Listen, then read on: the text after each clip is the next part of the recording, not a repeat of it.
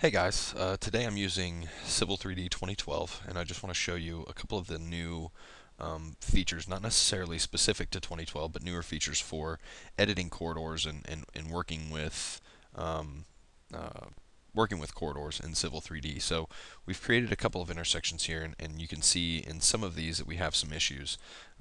In this case I've got a targeting issue here. I've got the wrong assembly loaded. It's going to the wrong side. So a quick way to be able to fix that now without having to go into the corridor properties dialog box and sift through the thousands of baselines and regions that we would likely have here is to just go in and use the contextual tab of the ribbon to make modifications. So in this case I know that I want to change the assembly for that specific region, and I'm going to use the region properties command, and that's going to bring up after I select the region that I want to modify, and you can see it kind of highlights that in blue, and I'm going to just select the region and it brings up the region properties dialog box, and here I can go in and change the assembly.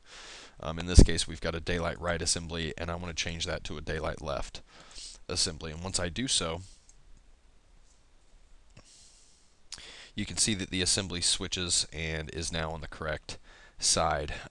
In this case, the daylight didn't update, so the target is incorrect.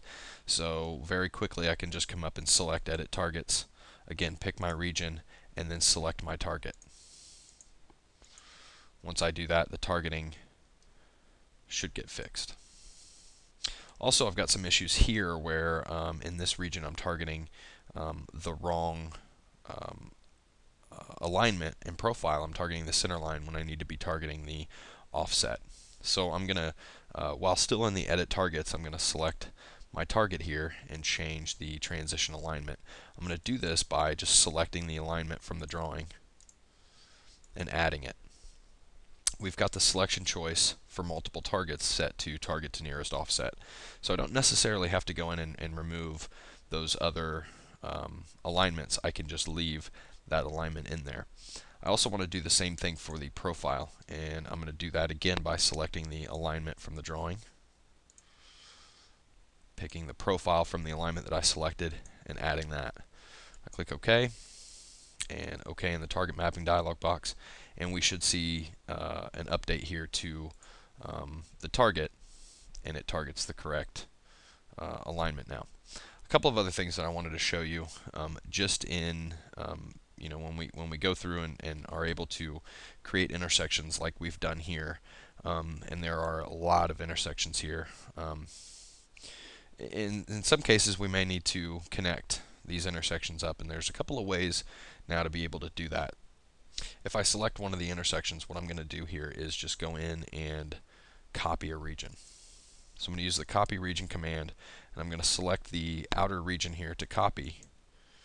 And if you look at the command line, you can see that I have an option to fill, or I can select a baseline. If I type in F to fill, it automatically highlights or updates here where I want to fill. And you can see as I move my cursor around, I can change along that same baseline. I can change where I want to fill that in.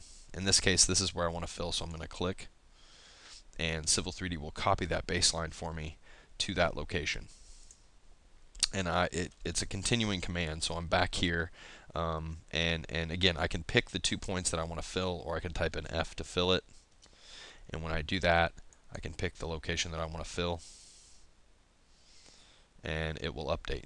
Now if I wanted to change baselines, I do have an option here, so I'm going to type in B for baseline, and it's going to let me select a new baseline, and when I do that it's going to allow me to select the baseline, and then again I can use the fill command and fill in the areas that I would like to fill in and complete this. So again, that's really what I wanted to show you here today, is just some of the enhancements to Civil 3D in the realm of modifying or editing corridor targets, properties, things like that, all without having to go into that corridor properties dialog box in that parameters tab that in most cases is very daunting. Thank you.